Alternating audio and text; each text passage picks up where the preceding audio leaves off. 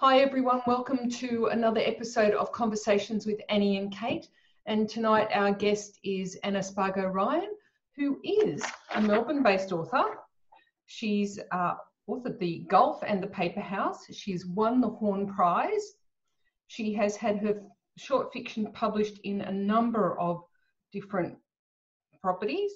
And she's also worked in digital marketing for 15 years, including time on Ramsay Street and Formula One pits.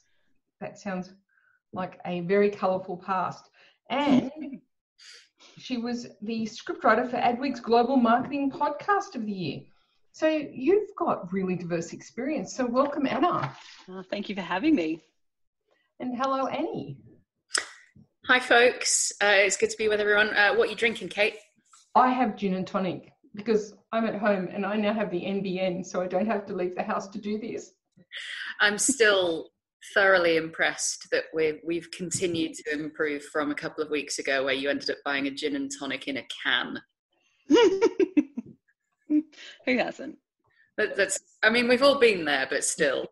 I have a nice 2018 Shiraz from the Clare Valley. What a lovely part of the world.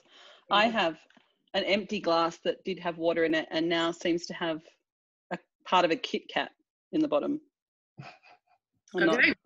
Yeah, so that might go in the dishwasher. Although, first question, was there actually a Kit Kat consumed in your day today? That is a mystery that may never be answered. Love it. Very random. All right, do you want to... The other thing that I did leave off the bio is that you live in Melbourne with your kids and your cats. And dogs. Yep, I've got dogs. 2 dogs, 2 cats, 2 children. Yep. Seems to be a pattern there. Yeah, the better pattern would be 6 cats, 2 dogs, 2 children, and then several more cats on top of that. But I have to make do with 2 for now. Sounds like fun. Yeah. Got to have something to aspire to. Annie, do you want to ask one of your questions first? Yes. Well, given that we have an author on the podcast for the first time, we're going to ask. So we've got this set list of questions, and you're going to be the first person that I think either of us have asked this question to. Which is, what are your favourite books that you recommend to people, and why? I'm very less well read than you might imagine. Or maybe you don't imagine, but people often think that I have read more books than I have. So I haven't read any classics really, and I read about 10 books a year if I'm lucky. But my favourite books are Olive Kitteridge by Elizabeth Strout. I think Elizabeth Strout has an incredible knack for observing human behaviour and nature, and the way that people interact with each other.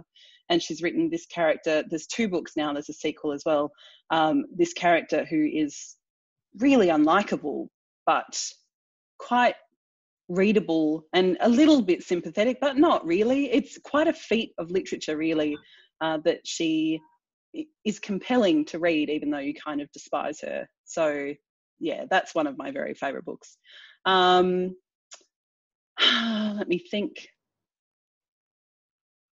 I read my favourite book this year was The Animals in That Country, which is by Laura Jean McKay, who's an Australian writer who lives in New Zealand. And that is it's actually about a wildly infectious flu, which made it an interesting book to read this year. But it has this language of animals in it, which is just astounding, the way that Laura has been able to interpret the meaning of animals and how they perceive the world is really remarkable. So both of those are excellent reads. Yeah. And did she write the book like many years ago or recently? I'm just wondering where the whole sort of a wildly infectious flu theme. Definitely a coincidence. I mean, also to her credit, not to discredit the amount of research that she must have done into pandemics and what might happen if we had one, but well before COVID. Yeah. Yeah. I think the timing of it came out while we were in lockdown. or the first time. So right. It was quite a strange coincidence. And how is second lockdown going for you? It's odd, but it is less odd than it was at the start. It has become quite normal to see people wearing masks and running in the other direction, and the shops not being open became normal fairly quickly. It's made life, in a way, for me, someone who, doesn't have to really go anywhere at all, very simple in some ways. Although the homeschooling, the remote learning is just atrocious, but otherwise very simple. Yeah, it's odd. It feels old-fashioned in some ways, because once it's dark, you're at home and you don't leave again until the next day. Largely make all your own food, don't go out to eat, don't buy things you don't need because the shops aren't open to kind of browse around. And in that way, quite a basic kind of way to approach life, I think. So it's anyway, becoming quite philosophical about it as it goes on. And in some ways, I think I'll sort of miss it a little bit at the end. It totally don't miss it. Tricks you. The commuting I don't miss. Well, I work from home anyway all the time, so in that sense it hasn't changed for me very much, but there's a sense of camaraderie that will go after it's over, I guess, which is... I think your other point around the simplicity of it and just reminding you, what do you actually really need in life to actually be and to be able to function with your family, your friends, your kids, your animals. I only have one dog. I don't have as many as you, but just actually all I need is a bit of food, dog biscuits, and a bit of chicken for the dog, wine in my wine rack, and a lap around the park a few times a day. That literally is all. Yeah, I only need the things I already have, and then the hundreds of dollars of skincare products that I keep buying, and food for my animals. Yeah, it's very simple. Everybody has their needs. That's right. This is my new lockdown hobby. My sister and I both. We keep sending them to each other, which means it's like a gift instead of an indulgence. Well, that's different. Yeah, it is. It's completely different. Yeah, that's a very good dynamic to have developed. It is. And it's really fascinating because focusing on all the things you used to do, like you used to get up and put work clothes on, you used to put on makeup, you used to do all of this stuff, and I know so many women who've just discovered they don't need to do that anymore. It's fascinating. I mean, I stopped doing that years ago, but yes, I many women I know who just realize how much extra time they have when they don't do those things, and how much more comfortable. What's a bra? What's that for? Nothing. You don't need heels. High heels. Yeah. Why? Pantyhose? No, thank you. Stretchy waistbands. Exactly. Yeah. But that's a really interesting thing that so many women hadn't abandoned those things already and have now realised from being in lockdown they can abandon them. And like I've got people who always used to turn up at work in a suit, that like our privacy officer who's now completely comfortable having meetings, Zoom and Teams meetings in his hoodie. And I'm like, I wonder what he's going to do when he goes back to the office. Is he going to go back into the suit, or is he going to continue with this? It'll be really interesting. Yeah, it's like it's nothing like this, but I'm going to say it now anyway. When I was in year 9, went on school camp with my science teacher, who was our camp leader, and while we were on camp, he swore all the time. And then we got back to class, and we were in year 9 science, and we started swearing to him, and he was like, "No, not anymore. That was only for camp." So I wonder whether there are elements of this that are, only for lockdown. And now that you're back in the office, it's you have to wait until the next lockdown. I'm gonna have another try with a question that I've asked before. Wasn't very successful last time, but I'm going to try again. What is your favourite popular culture thing and why? It's a good question. I like a lot of pop culture things. My last person just said I don't like pop culture, and it was like, really? Oh no, I'm trying to narrow it down. I have teenagers who love anime and all of the different. They have dozens of different fandoms that they're part of, which have seeped into my life just from being in the house all the time. Pop culture is, the language of internet memes is one of my favorite things about pop culture. Tweets that you can't understand unless you've been on Twitter all day of that day, and they're kind of, at the end of the day, there are 3 or 4 different memes mashed together that are only from that day, and if you miss them, then the last tweet just won't make any sense at all. That's one of my favorite things about pop culture. I really like the Bachelor franchise, which is, it is what it is. Yeah, what do you like about that? I can't get into it. I like the communal element of watching it. So I get involved in the live tweeting of it, which I think is just a really nice thing to do.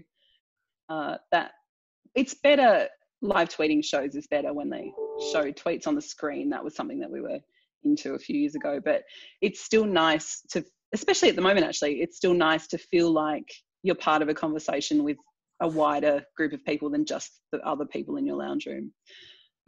So yeah, I don't know. I like to believe in love, I guess. So it's becoming harder to like it because as the years go on, there's less and less love and much more Instagram influencers. So maybe I don't like it as much as I used to. And I really like gentle reality TV shows. So there's been a few on Netflix lately that have been excellent. So there's one called The Big Flower Fight, which was teams of 2. So about 6 or 8 teams of 2 who had themes each week of gigantic flower sculptures that they had to make. So it was like, we're going to make a gigantic lion made out of different kinds of flowers, and they had different criteria each week for how you had to make them and what you had to put in them, and you have to include things that are alive, or you have to include succulents, or they have to be potted, or they loved that. There was another one called Crazy Delicious, which was a Heston Blumenthal reality show set in like a magic forest. They had to forage for food that had been planted in the fake enchanted forest, and then make strange things out of them. That was wonderful. So anything like that. I love that sort of stuff. That's properly up my street. So I just watched on Netflix a Wilderness Cabins. Oh yeah. It was brilliant. So it was set in Wales, and it was a competition of different. Go watch. It's only 4 episodes. It won't take you long to burn through it. But there's just something delightful about people making things from scratch, and then you judging them, even though you have absolutely no qualifications or experience. You could never do it. Yeah, I could never build a cabin, but I'm going to judge the shit out of the cabins I'm seeing on the show. And exactly. There was 1 week where I agreed with the winner, and then the other 3 weeks I completely disagreed and was like shouting at the TV. I'm like, this is meant to be joyful TV. Why am I getting so vested? Yeah, there's that as well. You just start to have a lot of opinions when you watch some of these shows, but they avoid the trope of having, disaster reality TV, people crying and sob stories and drama between contestants and all the things that make The Bachelor really good watching, but it does become exhausting. So these shows that are just nice. Yeah, there's a difference between car crash TV and then just gentle TV, like you just said. Yeah. You watched, so I'm going to guess you've seen some of the Bake Off program. I have seen all of them, yeah. Seen the Canadian one? Yes. God, it's so good. It's really good because as you would expect, the Canadians are so lovely all the way through, and they're so, sort of pleasant to each other and polite, and not to say that the British Bake Off, the New Zealand Bake Off and the Aussie ones aren't, but just it's like an extra level of niceness. It is, isn't it? I know, and it's I think all of them really, but especially that Canadian one, have copied the vibe of the British one really closely. I was really pleasantly surprised to see that Canadian one just aligned so well. You almost could, they're almost interchangeable. This kind of gentle, lovely kindness that, it still, after so many seasons of the Great British Bake Off and all of its spin-offs, works so well. Like, I just love being in this space, being around these people, that I don't have to be worried about, something might go horribly wrong or someone might attack me through the screen, or it's just nice. And occasionally someone accidentally steals someone else's like ice cream, and that's it. That's the extent of the drama, which the world is what it is. And so sometimes you just need that stuff. Really do. We do. I agree. Yeah. Do you think that kind of approach to life where you don't want the drama, how does that play into your writing? Because your writing's a bit different to that. Maybe it's just a break from the writing. Maybe the writing is so much different from that that after the writing I need to go because I watch a lot of YouTube cooking shows as well, and actually listen to a lot of YouTube rain sounds videos. So maybe it's like a repairing or something to be so removed from the stuff that I'm doing during the day. Yeah, but I have found that during lockdown, those things that I do to normally relax have become less and less effective. We've sort of been like trying to do as much of them as possible, to the point where we've almost overdosed on them. So, like watch so many cooking videos on YouTube to relax, hurry up and relax almost, that they've lost their relaxation effect. Now they're just like yet another thing that's like work that I'm meant to do. So hopefully that rights itself after stage 4 is over. Yeah, I'm kind of, I've been watching a lot of Scandi film noir, sort of Scandi noir stuff. And I've just reached the stage where I'm just like, I can't watch any more Scandi noir. I just can't. No more, please. So I've gone back to just watching Grand Designs. Oh, it's so good though. Yeah. Yeah, so good. It's one of the best things to just put on, and it's clever and it's not demanding, but it's still dramatic without being threatening. I love it. I love Kevin MacLeod. I also love the fact that I think of all of the shows I've ever watched, there's about 3 times when they've stayed under budget. Yes. You can guarantee that the one thing that will be complete, fiction is the budget. Everything else. Yeah. And amazing they even bother to state one at the beginning. I know, right? It's quite entertaining. My favourite ones are the ones who decide to do it without an architect or a designer. They're just going to do it themselves from their mind. Tell us. We're going to do it without an architect or without a project manager. Like, oh yes, yeah, that would definitely work. That's going to go so well for you. I like the ones where they get divorced in the middle. Oh gosh, that's about the top level of drama that I will tolerate. I just watched one of those. It was a cliff top somewhere on the forbidding Scottish coastline. It was just like, why do you want to build there? But it's fascinating though when you're trying to understand what makes people do these things. You have to wonder, if you got divorced building the thing on the cliff top, how well you would have been able to withstand living together on a remote cliff top. That seems doomed. Either way. I don't know, there's something quite poetic about it though. So there's if you were looking for stories to write or inspiration for different ideas, how do you come up with your ideas to write your novels and your stories, Anna? I have really limited ideas, to be honest. I struggle a lot with ideas, so mostly I just take things from my life and pretend that they're made up.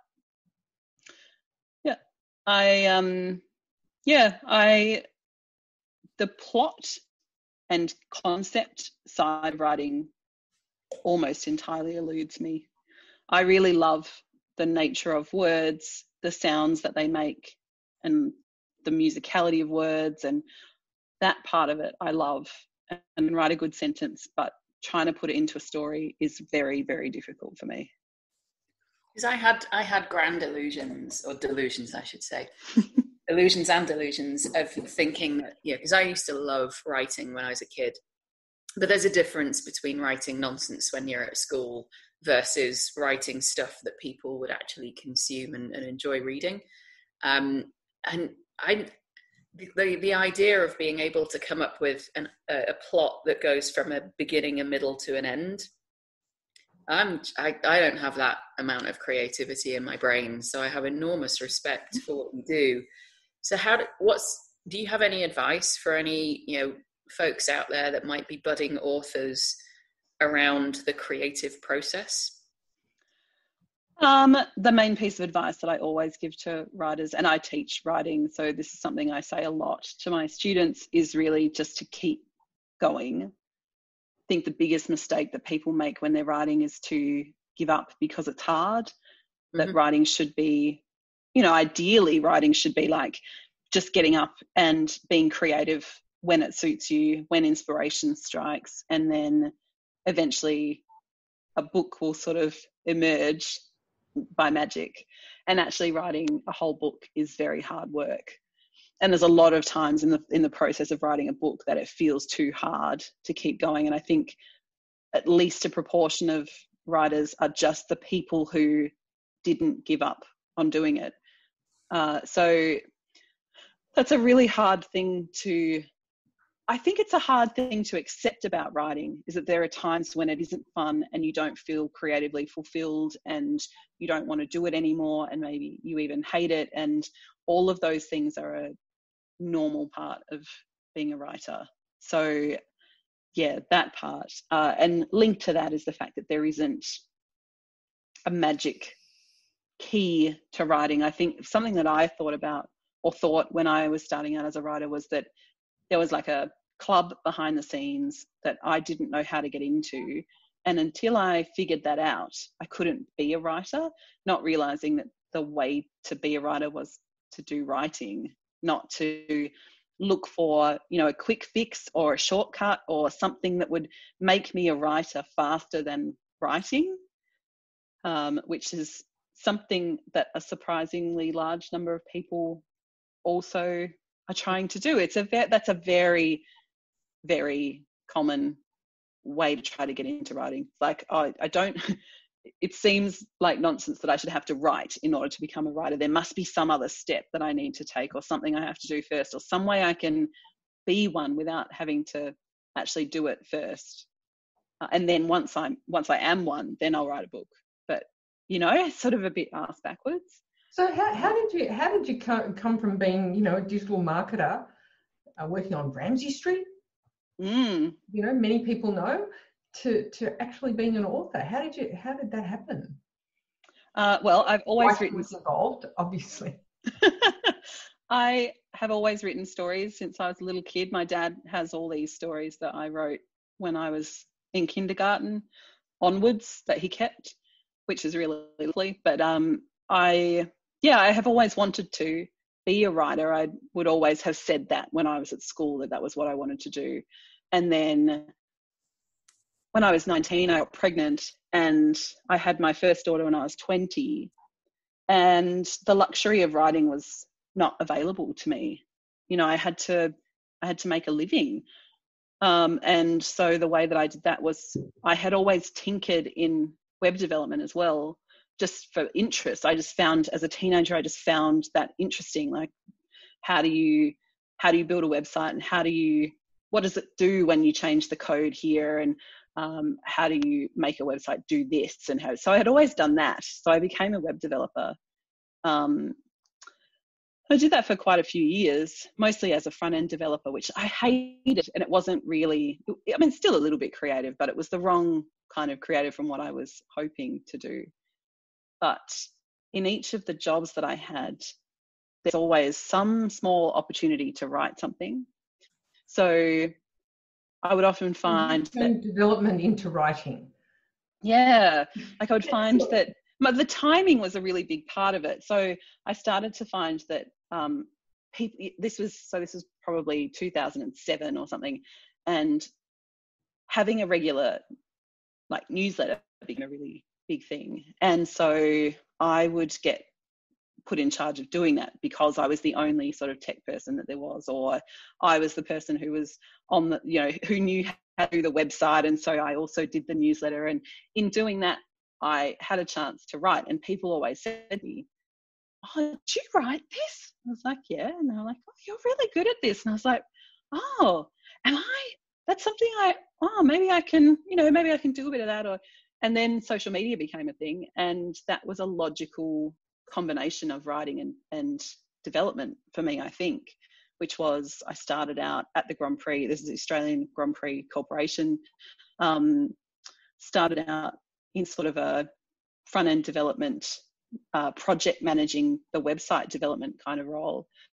And while I was there, that we put together a Facebook page, which was very new then, and grew that audience. And I really loved talking to those people in that channel, like to be able to talk directly to them, to be able to create a digital brand voice for the organisation and for the different races that they put on, and to be able to capture the spirit of it. And that was so much more interesting to me than just project managing the website build. And also I was better at it than I was at project managing. Like I was not a very good web developer, but I was a good writer. So it was always a relief to me when I could do something that I thought I was actually good at, instead of being just an okay developer when there were so many other. I always felt like saying to people, don't hire me as a developer, because there are people out there who are much better at it than I am. And I am not meant to, this isn't what I strive to do or hope to. And people would ask me, where do you see yourself in 5 years? And I'm like, not websites. No offense. But so once I did social media at the Grand Prix, I became the social media manager for a bit at Suncorp. And then I was the digital and social media manager at Fremantle Media for Neighbours, which was my dream job. That was actually genuinely my bona fide dream job that I had set for myself at least 5 years before then. I'd grown up watching Neighbours, and that was a job I had decided I would love to do, to like write the content for the website, do tweets for the show, all that kind of stuff. That was my job. So when it was advertised, I just nearly died of excitement, and then went full bore into this interview. They'd been advertising it for 6 months or something and hadn't found anybody. I was like, God, I really have to impress them. It was very exciting to get that job. Yeah, that was a real highlight. And so you end up working on Ramsay Street, or with Ramsay Street characters. What was something that perhaps surprised you about that experience that you weren't expecting? Probably the nature of the sets more than anything, which was they're not real places. That was I don't know why I thought they would be, but they're not. And being on set in these places that I had seen in their sort of, the illusion of being a fully formed place on TV, and then being in them and seeing the behind the scenes of them and how they worked. And that was a very, very strange experience for me. I found that really disconcerting, actually. There were things that weren't surprising, but that were nice. Like everybody was really nice, and everybody worked really hard, and there was a lot of creativity there. So I think, to answer your original question, part of how I came to be a writer was that I was then surrounded by writers. So instead of being surrounded by like IT support, which is what I had been before, or, like the group marketing manager, or there's a marketing team, I was then right next door to the writer's room. I was surrounded by people whose job was to be creative, next to the art department, making friends with the script writers and the script editors and all these people whose whole job was to be creative and often to write things all the time. And that legitimized it for me. I think I felt like I can do, you can be a writer. It's not, it's not just something that I thought as a kid that was fun to do, draw a picture of a bird and write, this is a bird under it, and that was a story. But there were actually ways of making it your vocation, and interesting ways and versatile and varied ways of being a writer that I hadn't ever seen, and had no idea about. So that was just luck. A lot of this was just luck. The timing was lucky. The fact that people were nice enough to tell me that they thought I was a good writer was lucky. The fact that this job came up right when I needed it and was looking for it was lucky. And so, yeah, I've been extremely lucky. But all of this is sort of, it's like a funnel into being a writer. It just became more and more and more a part of the role that I had until it was the only one that I had. I really find it fascinating how important it was to see people who are doing the thing that you're doing, because a lot of women talk about that, seeing people like themselves doing stuff, leadership roles and stuff. For you, it was seeing people being writers to realise it was a legitimate thing that you could aspire to. That it just shows you how important it is in so many different contexts to have people doing things, to see people doing things. And maybe I'm not very brave. I needed some evidence that I could make it work. And also, my children were older, and so there was a point at which I thought, okay, it's time for me to do something that I like now, which coincided with that time. Just okay, all of these things have sort of come together now. Take a few signs from the universe, give it a try. I left my job at Neighbours and I didn't have a job to go to, and I thought I'm going to try to be a writer. And I've now been a writer for 7 years full time. So, and you call yourself a writer now? Yeah, I do, and that's what my job is. Yeah, it took a long time for me to feel like that was a legitimate label that I could give myself. And there's a lot of, people put a lot of kind of almost responsibility on this word writer and wonder when they're allowed to use it. And that, am I a real writer? Can I call myself a writer? Like there's some rule around when you're allowed to use it. And but once I realized that people were paying me to write and it was my only source of income, it's like, well, what other word is there for it? That's what my job is. And so, yeah, I mean, now when I say it to people, I meet people and they go, what do you do? And I'm a writer. And they go, oh yeah, what sort of writer? I'm like, oh, and then it takes me by surprise a little bit because it is just my job, like any other kind of label is a job. But I often get challenged by people for calling myself a writer. What kind of writer are you? Like, I write all kinds of things. They're like, a very good writer. Have you had anything published? I'm like, well, yeah, actually, I've had 2 books published, and I've got another book coming out next year, and I've written for all these, and I'm like the nonfiction editor of a magazine, and they're like, you are a writer. I'm like, yeah, that's what I said. And for them, it's saying that you're a writer is like, I think what they think it is you're saying, like, I'm noteworthy and important, that's what writer means to them, not just when I write words down and send them to my client, they pay my invoice, which is really, being a working writer is rarely just writing books and publishing them. There's only a select group of people who can do that. So being a working writer is writing books, teaching writing, mentoring, coaching, doing corporate copywriting, like the podcast, doing script writing, all kinds of things. It's all sorts of different sorts of writing, and it's not all fun and it's not all glamorous. And in a lot of ways, I have realized it is just a vocation, one that I really like and luckily I'm quite skillful at. But the sort of mystique of the writer quickly dissipates once you become one. Like, oh my God, I've been wearing these clothes for 3 days and my children are screaming and I have a deadline and I just can't. Yeah, it's not. So on the deadline, that was one of the questions I wanted to ask.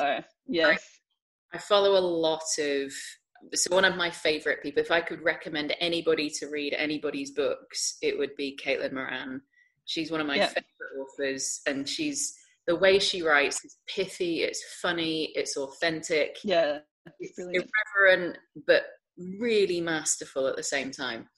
And she talks quite bluntly sometimes about the looming kind of ticking clock of a deadline, and sometimes how that sort of completely takes over from the creative process because you just sat there looking at the deadline rather than the thing that you're trying to write.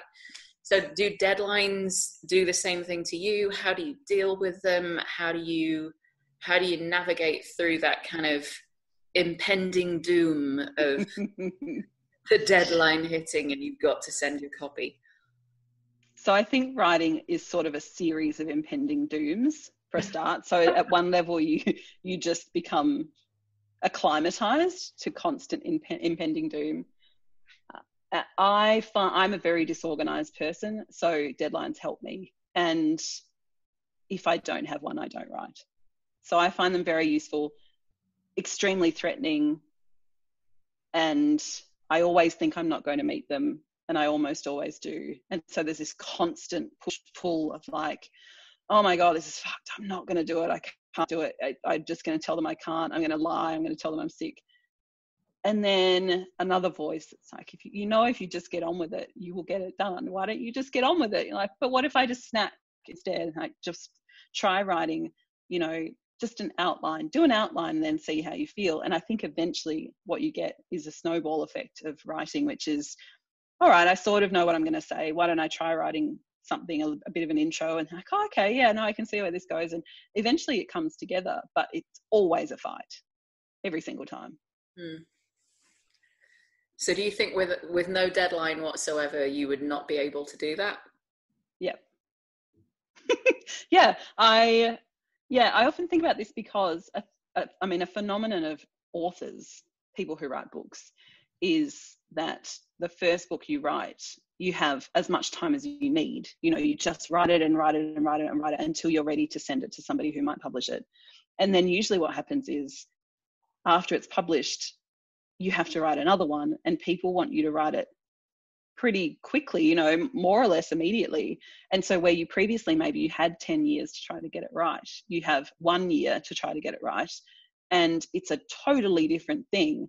And so all of the procrastination, all of the perfectionism and everything that you had at your disposal to do the first one is just gone.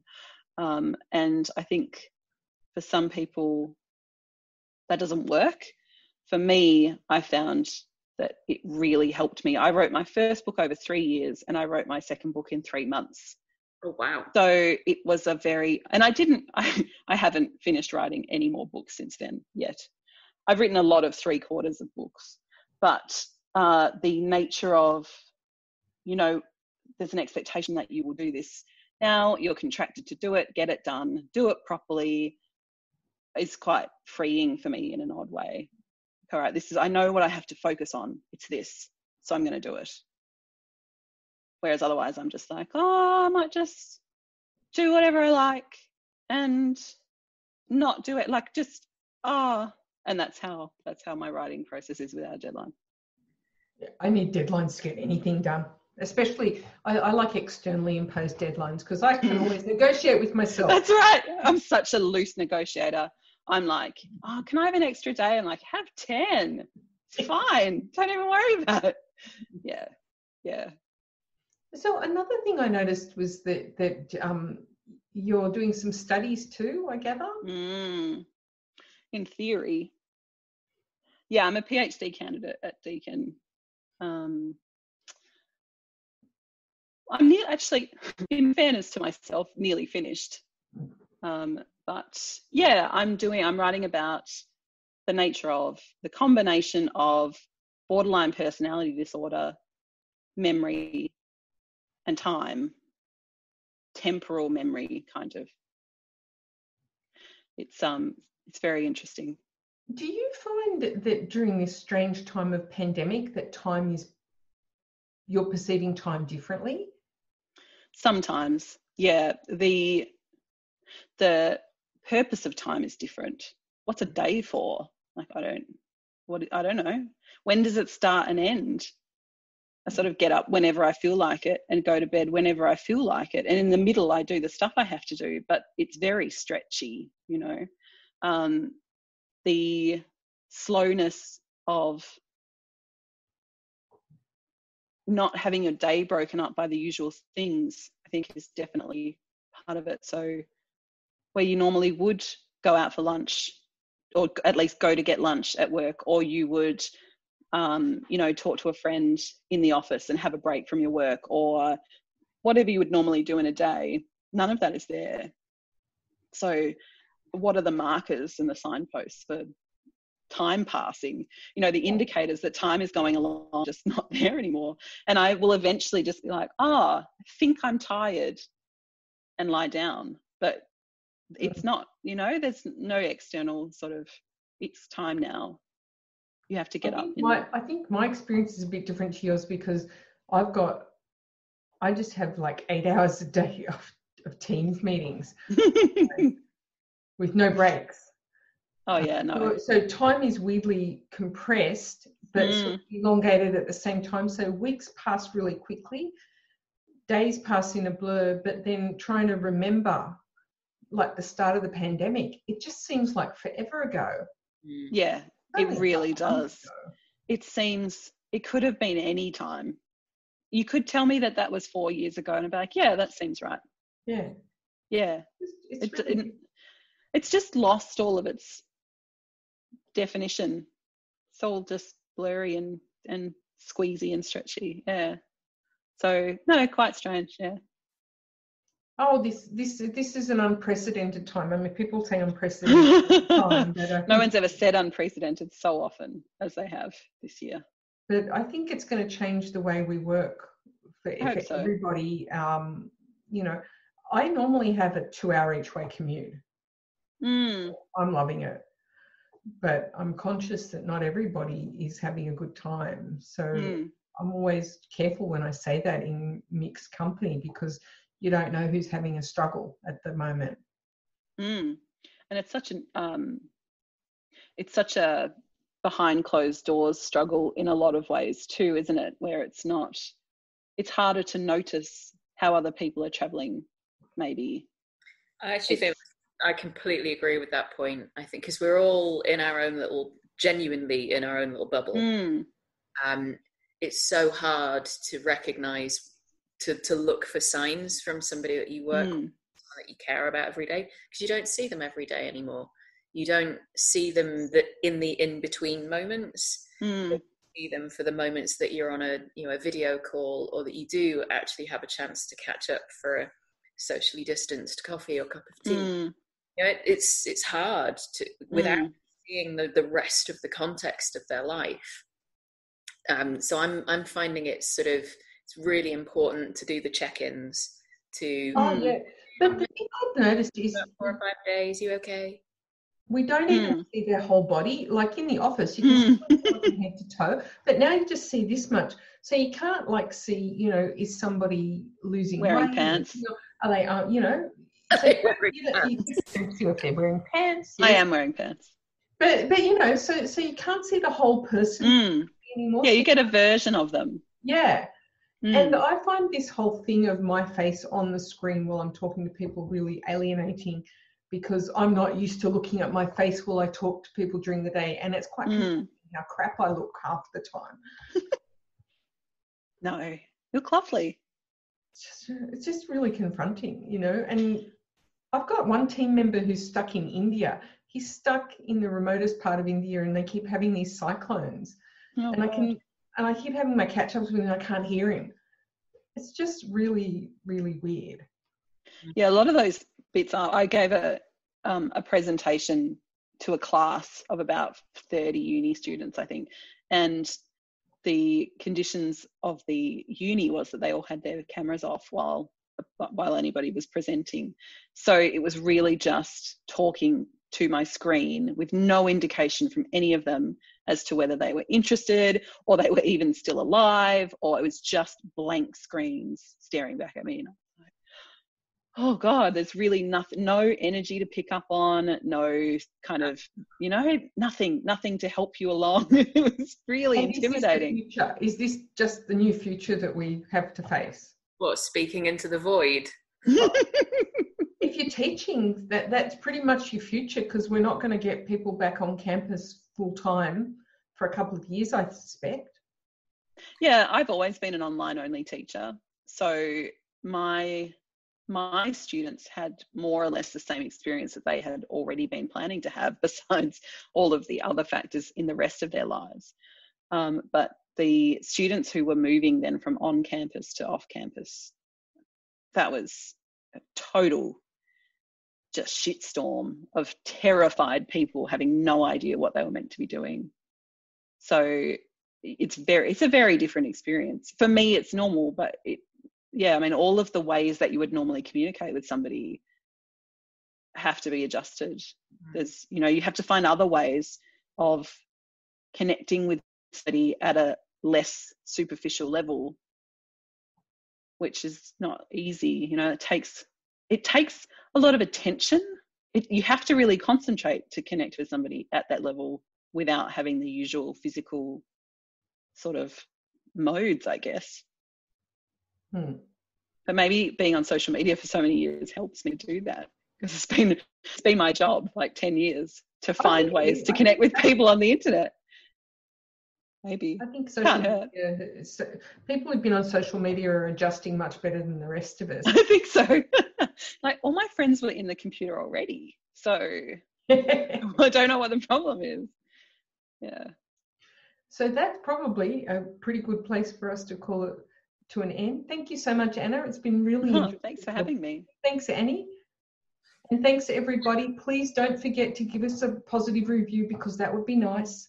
And we'll be back shortly. Thanks. Thank you.